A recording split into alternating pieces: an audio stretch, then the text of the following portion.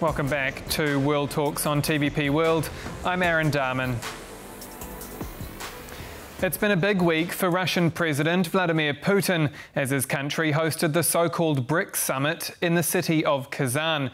So, did he successfully advance Russian interests amid the ongoing war in Ukraine? Or did the event fall flat? A few heavyweights were in attendance, including Chinese President Xi Jinping and Indian Prime Minister Narendra Modi. And high on the agenda was expanding trade settlement in local currencies.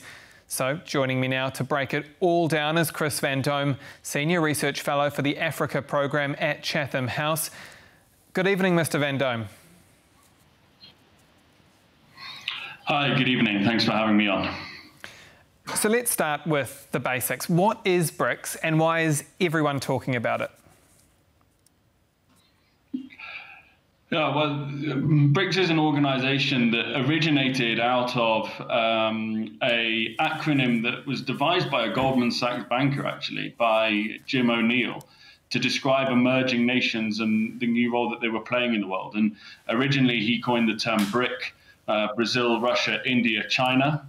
It had its first meeting back in the mid-2000s, and South Africa came on board.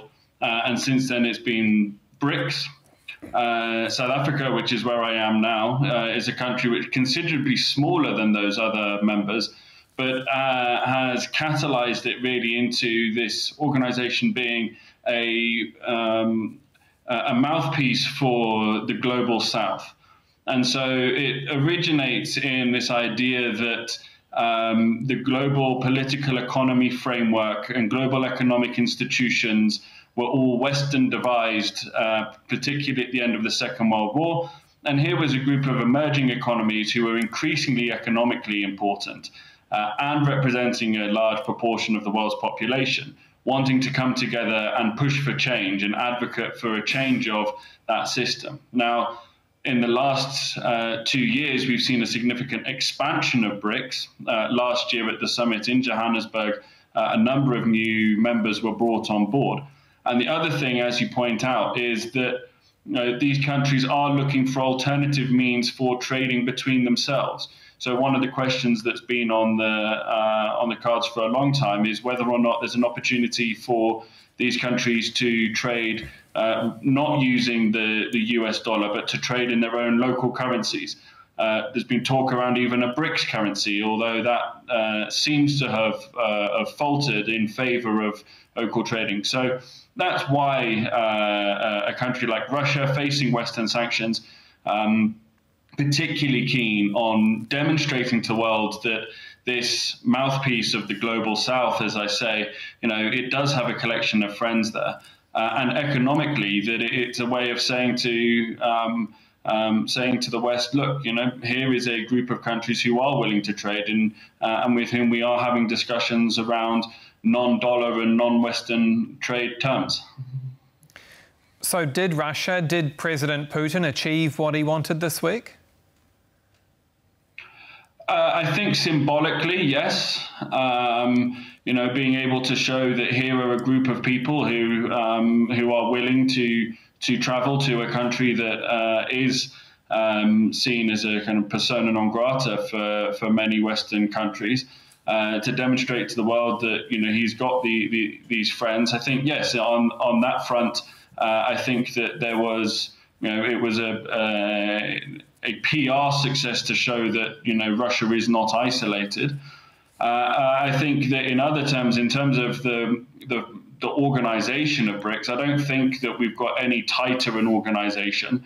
I don't think that this group of countries is any closer to kind of real, kind of actual working together via BRICS as a institutional mechanism in itself. And I don't think that we're progressing in terms of conversations around having a BRICS currency or any other kind of BRICS platform. So, symbolically and for show, it's been an important week.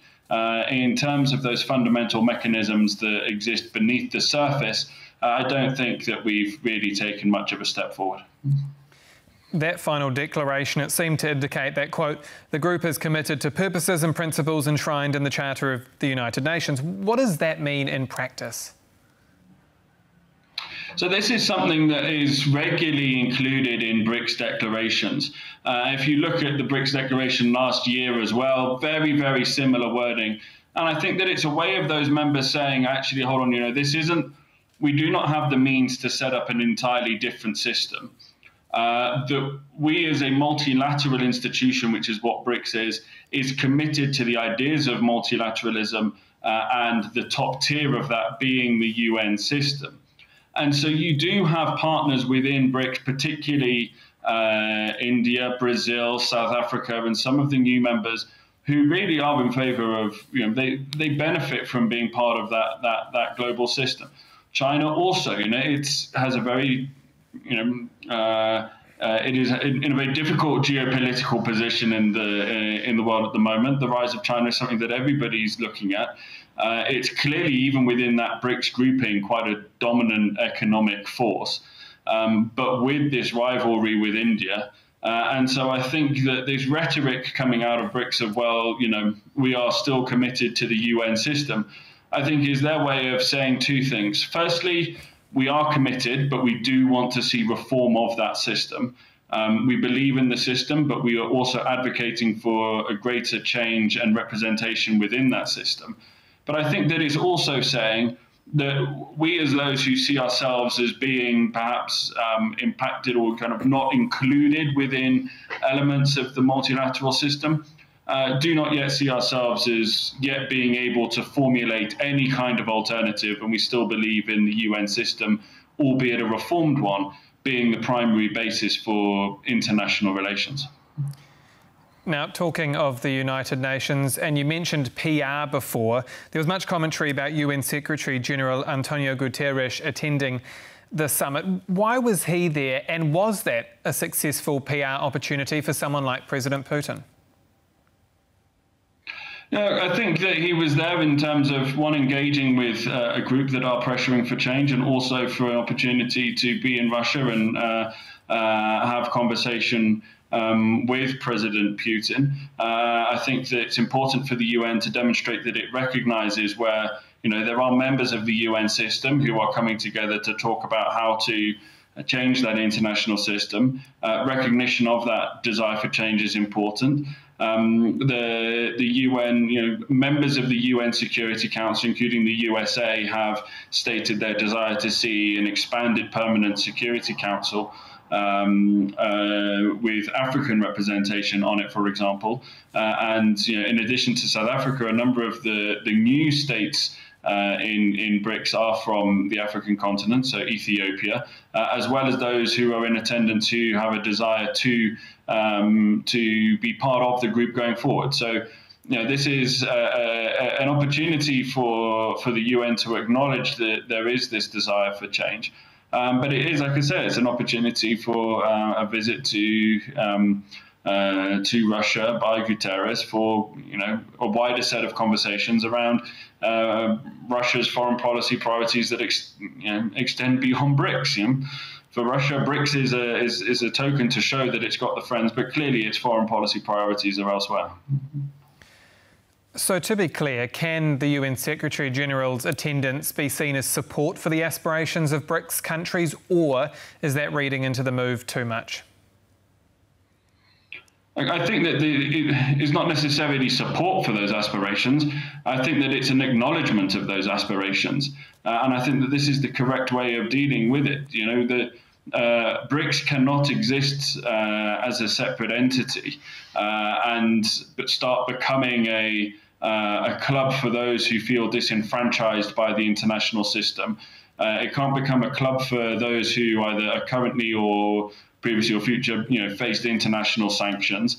And it can't become a club for countries who, for example, feel that they're locked out of certain elements of the international economy, not just because of sanctions, but also issues around coal and the green energy transition. That's not what I think that most of those members want it to be. And I think that characterizations of it as being like that can be detrimental. And so, Guterres is participation and presence there isn't necessarily to say, me as the UN Secretary General, I'm, in favour of and supportive of this organisation and in the aspirations that it has. I think that what it's really saying is that, we as the global architecture who are under pressure at the moment, who are facing a number of challenges, well, we recognise that there are these groups of people who have a different set of aspirations, and we want to acknowledge that and we want to engage with it. And so engagement doesn't necessarily mean that it's support. Chris Vandome, Senior Research Fellow for the Africa Programme at Chatham House. Thank you again for your time. Thank you so much. And that's World Talks here on TVP World. Do stay with us. I'm Aaron Darman. Goodbye for now.